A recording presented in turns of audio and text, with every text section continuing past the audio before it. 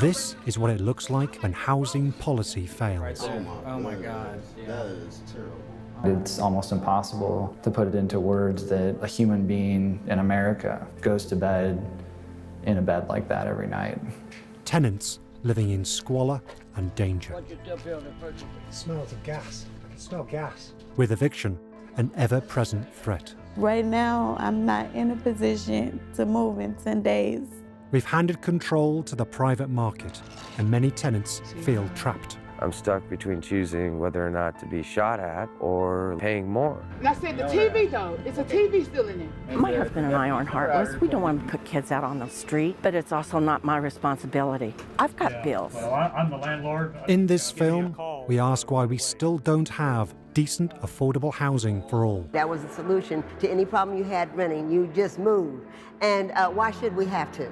Is it time for America to accept that it has an eviction epidemic? But as you can see, we're getting ready to move. As you can see with the seal on it, a real eviction notice. An epidemic that might only get worse. I don't want to leave. I have no place else to go. I will not have the funds to run the programs that are so desperately needed.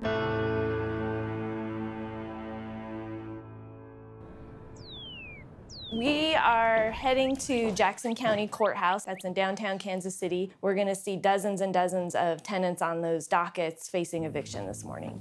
As an attorney, Gina Chiala has decided to fight for the most vulnerable in society. Housing is one of the things that defines the character of your city. Is housing affordable, safe, sanitary? These questions are answered every Thursday on the 7th floor of the Jackson County Courthouse. Here, eviction cases are heard. These are 2 more courtrooms here where additional people are going to be facing eviction this morning, so 4 dockets altogether.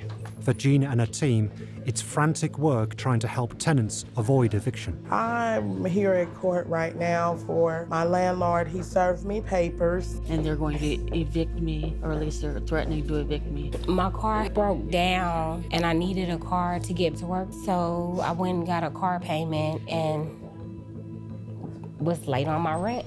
Landlords have to be paid rent, but tenants have rights too. I'm here today to fight for my rights. There's mold in the home. We're living in black mold. That's wrong. That's wrong. But in the experience of Gina and her team, many tenants are tripped up by the system. They don't know the information about the court process. They don't know what to file. They don't know when to file it. Gina comes across a tenant sitting distraught. So she came to court dutifully, came to court early, and as happens sometimes, because court is confusing, she sat in the wrong courtroom. While her case was heard in a different courtroom. When she realized her mistake, she dashed over and caught the landlord outside. But he doesn't want to speak with her. And the court informed her that after 10 days, the sheriff would come in and remove her and her 3 children from her home.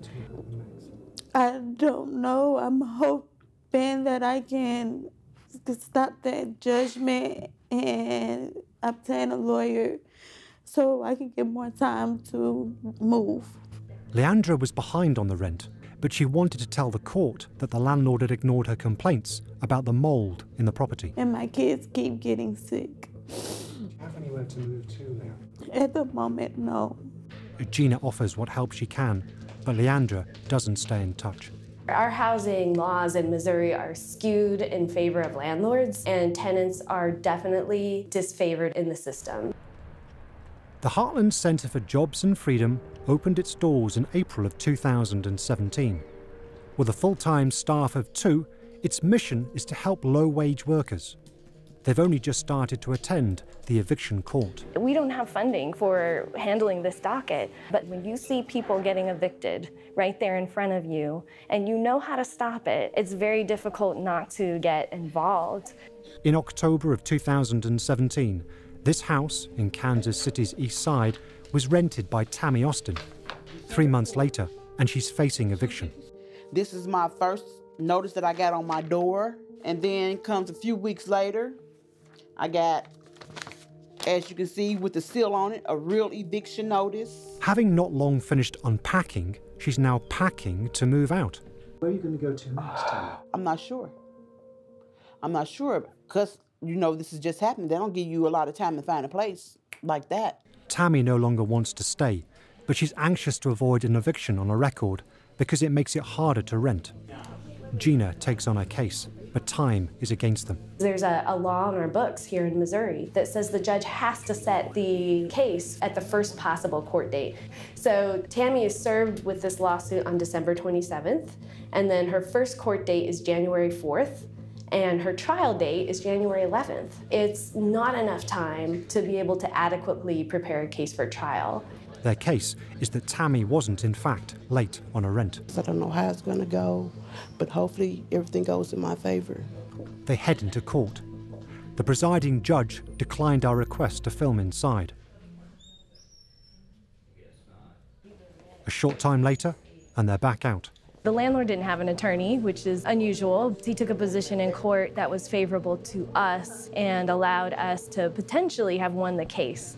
It's a blessing to have had her here today with me, because I don't know what the outcome would have been if she had not been here. It just makes me think about how many tenants would be able to avoid judgments in their cases if they had access to counsel. Is Gina onto something? Well, the Kansas City Eviction Project, headed by Tara Raghuveer, has just finished crunching 10 years' worth of data for the Jackson County Eviction Court. From the data set, we know that around 9,000 evictions are filed every year in Jackson County. Many more are happening informally with no data to represent them. In 84% of cases, the landlord had an attorney, whereas the figure for tenants was just 1.3%. And in nearly every court case, the tenant was evicted. Is not just a forced move. It results in loss of jobs, loss of access to schools, to their healthcare providers. In recent years, New York City has dramatically expanded its free legal services for those facing eviction. Evictions dropped by 24%. Our hope is that we will be able to come up with a proposal, get it funded, and have an attorney who's just here full-time. Right now, we're just doing it on the fly. 1987 was when I bought my first rental property. Stephen Summers owns around 50 rental properties across Kansas City. We are off to knock on the door of one of our tenants that we are getting ready to file an eviction on. We try to educate our tenants. If the rent is late, there are late fees that have to be paid. If they're going to be late, to call me, to let me know, because if I don't hear from them, I don't know what's going on. This tenant in northeast Kansas City owes Stephen around $3,000, which includes 3 months' rent. Stephen thought they'd agree to a payment schedule, but nothing is being paid so far, and he can't reach her by phone. If there's no penalty for not paying, it's just human nature. Why would you pay? Well, I'm the landlord. Guys came by. An eviction can cost Stephen. An empty house is a money hole. It will suck the money right out of my bank account. Fast. We don't want empty houses. Mom needs to give me a call right away. Stephen cancels the eviction for this tenant after she starts to follow the payment schedule. But on a later day, 2 miles to the south, following a court order, there's a different outcome.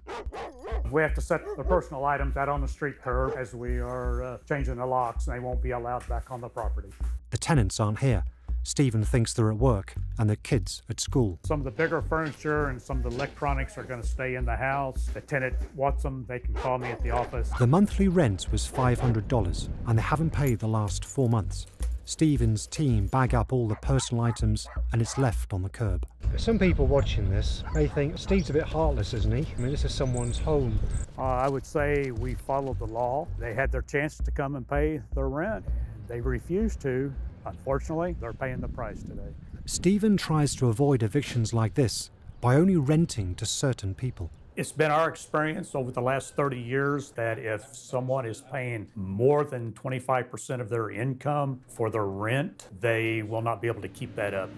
If you're paying over 30% of your income on housing, the federal government says you're cost-burdened. So how many tenants are cost-burdened in the Kansas City area? Around 275,000. So I've always tried to keep rent within, I think the guideline is no more than 25 to 30% of your income. Amy works as a doctor at a hospital in Kansas City. I wanted to live in the Crossroads because it is a great commute, but also I like the environment. I like the energy.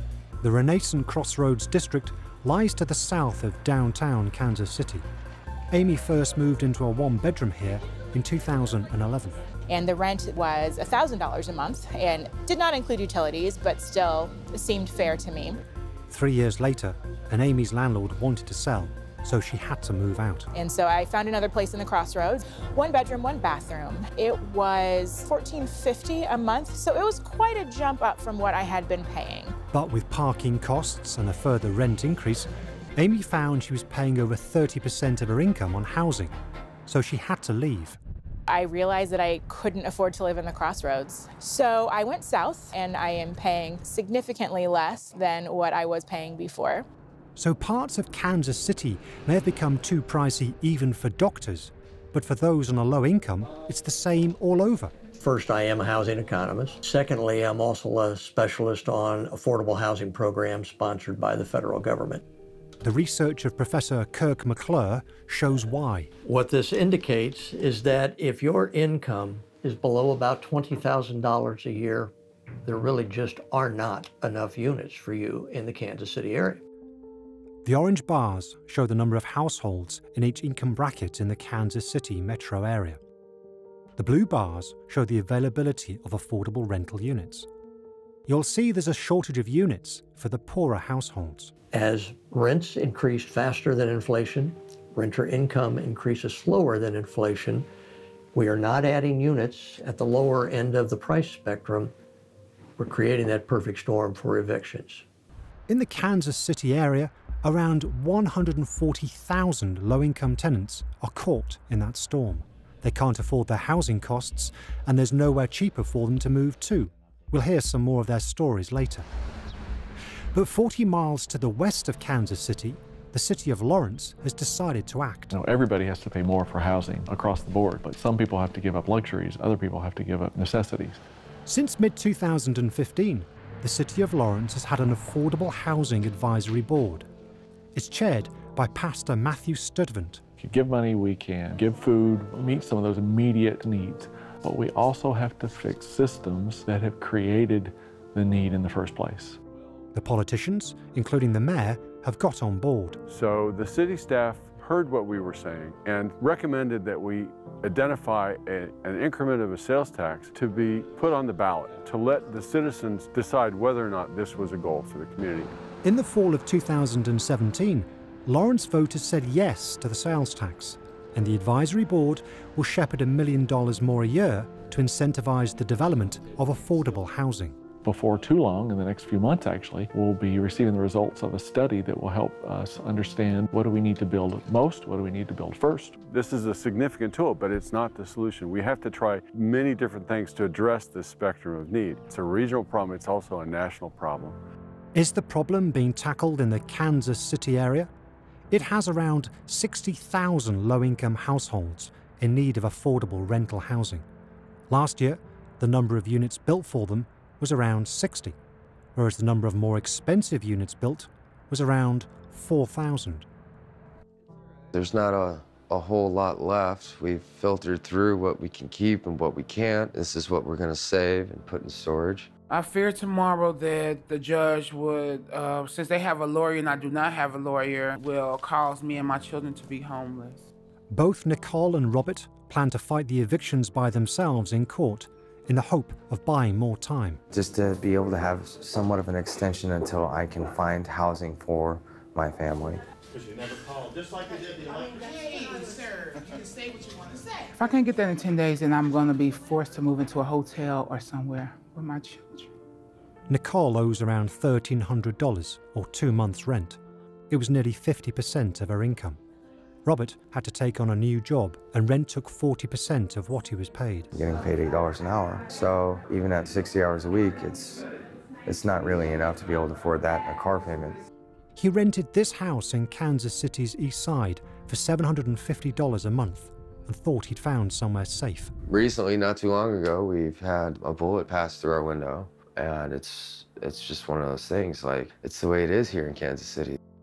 Having borrowed some money from a friend, he moves his family out before they're forced out. Here we are gathering the last of our things. This is my beautiful wife and daughter. That's it. We've managed to get this weekly place until this Sunday. Opportunities have opened up. I believe that we'll be able to go to Texas, and we're not sure if it's going to work out yet or not, but it's for her. Our little daughter, Scotland. Yeah. Robert and his wife raised the money they need for gas by selling their plasma. Meanwhile, in East Kansas City, Nicole hasn't got the money to stay or leave. What I have been trying to do is knock on any and every door entity, whether it's churches, all the way to Smithville, all the way to Leewood, Kansas, to see if somebody would be willing to donate. She could be evicted any day now, and the stress is starting to show. I can go on and on and on to the break of dawn around here. 11 days later, and police accompany the court's deputies who'll execute the eviction. She's supposed to be coming out, and my husband's changing the locks on the house. Oh, so you're the landlord? Yeah. What's happening here today, can I ask you? Yeah, she's been evicted.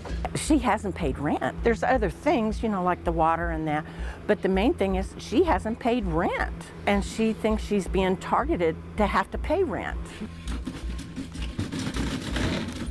I was really looking for places for $500. However, with the wintertime approaching, I just took the property. My husband and I aren't heartless. We don't want to put kids out on the street, but it's also not my responsibility. I've got bills. A few months ago, Nicole's 17-year-old daughter was shot in the ankle, and Nicole took unpaid time off work to care for her. They're not helping us do nothing. You want to keep on being nice to them, they're not being nice to us, putting our shit outside. Nicole also has an 8-year-old son who's at school today. I like to keep my kids stable. I don't like to move around. But this will be their third move in 2 years. This time, they're going to stay with her sister, who lives nearby.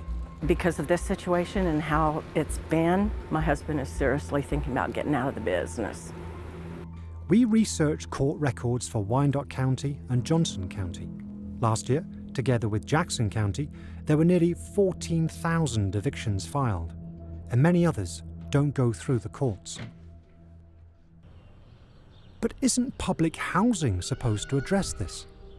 The Housing Authority in Kansas City, Missouri, is headed by Edwin Lowndes. The question I frequently get is, well, if they're not in public housing and are on the wait list, where do they live? They're living with other relatives, or they may be paying 40, 50, 60% of their income toward rent.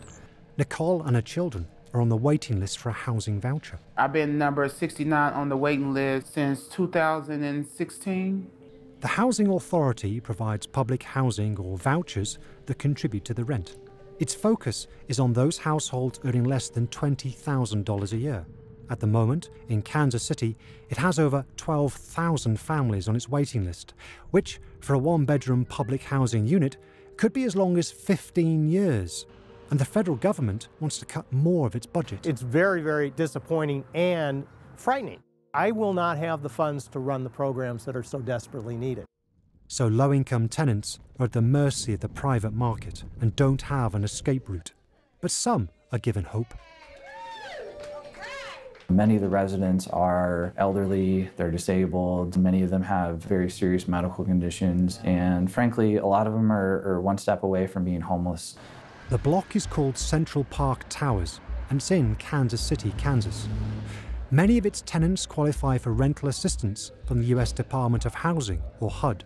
This evening, some of them are meeting their lawyer, Bryce Bell. And we had heard some stories about the issues that some of the tenants were facing, such as bed bugs, rodents, mice, and cockroaches. One tenant decided she'd had enough. You're told when you're growing up, sleep tight, don't let the bed bugs bite.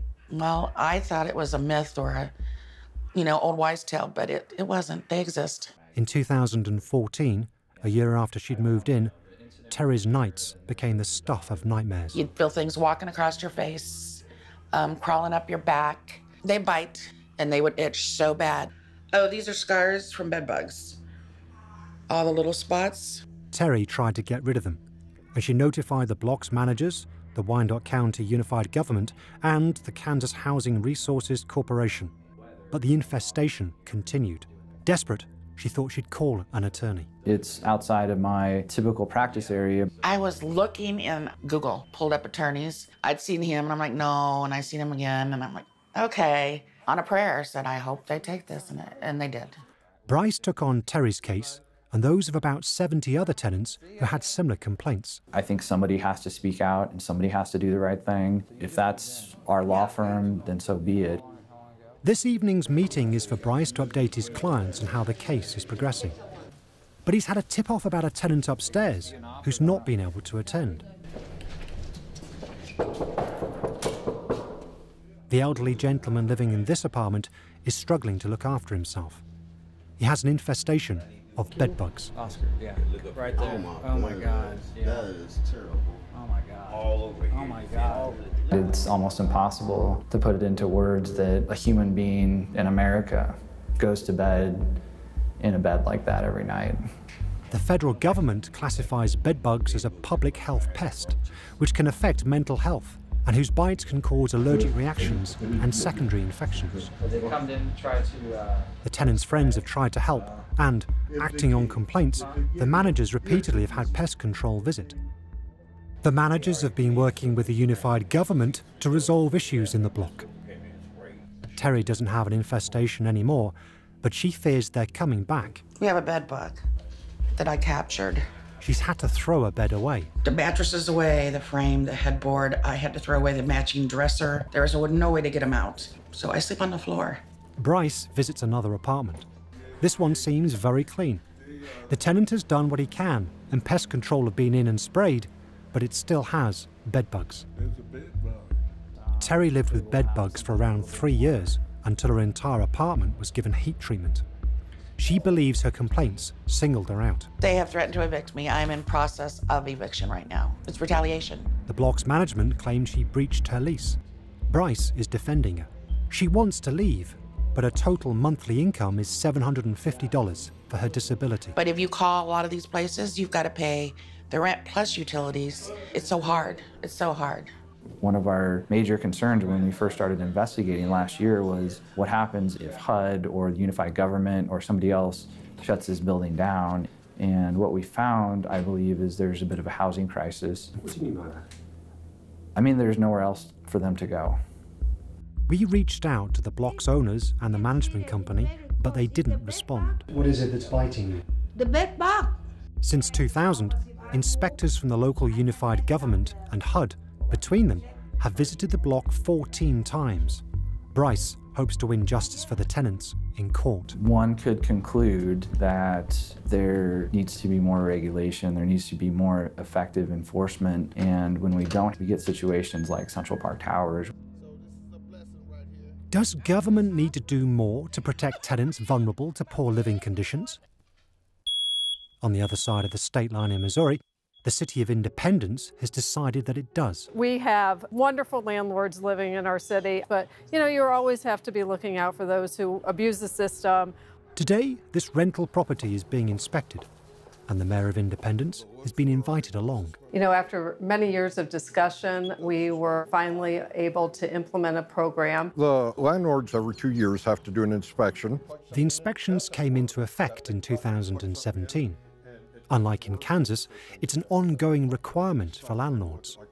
They pay $50 per unit and choose from a list of inspectors, which includes Mike. Then we set a time and go out and do the 9 items on the inspection. Although the program was billed as a public health measure, Mike is not required to inspect for black mold or pests, not that he found any here. If I see those things, I mention it to the landlord, but that is not something on our list. Why build in such a big loophole? Well, this was developed after many conversations with landlords. There was significant pushback from landlords on a number of these issues, but it is something that as we continue to develop this program that we need to start looking at. The inspections have made hundreds of rental properties safer. It's led to hundreds of landlords registering with the city. To the west, in Kansas City, Missouri, campaigners have taken encouragement. Landlords are in the public business. They rent to the public. That they say, well, this is a private business. You can't tell me what to do. The campaigners have collected signatures to put a rental inspection ordinance on the ballot. It would be wider than Independence's and should cover black mold and pest infestations. We should insist on safe housing that's also affordable, and we can do both, and we should. Some landlords, however, opposed the idea of rental inspectors. To justify their job, they're going to have to find things wrong. The good landlords have to pay more money, which has to be passed on to their tenants. The landlords who do not register their properties, they can rent their houses cheaper than we can. The battle lines have been drawn. Mayor Pro Tem Scott Wagner is with the petitioners. But what we're trying to do is to create a system that we can assure that everybody not only can live in a good house, but if they call the city, don't have the threat of eviction hanging over them. And that's really what we're talking about here. They'll take the petition up to the city clerk's office. The Mayor Pro Tem has also directed the city manager to conduct a housing needs assessment, which will look into affordability issues. This was last done in 2006. Meanwhile, in the Jackson County Courthouse, Gina Chiala and a team will continue to fight for tenants facing eviction. So they have no gas, they have no heat, and the landlord has brought an illegal eviction against him. In 1950, President Harry S. Truman said, "In a country such as ours, there is no reason why decent homes should not be within the reach of all." The state of America is, in my opinion, in really bad shape. I just don't think they care about us anymore. I really don't.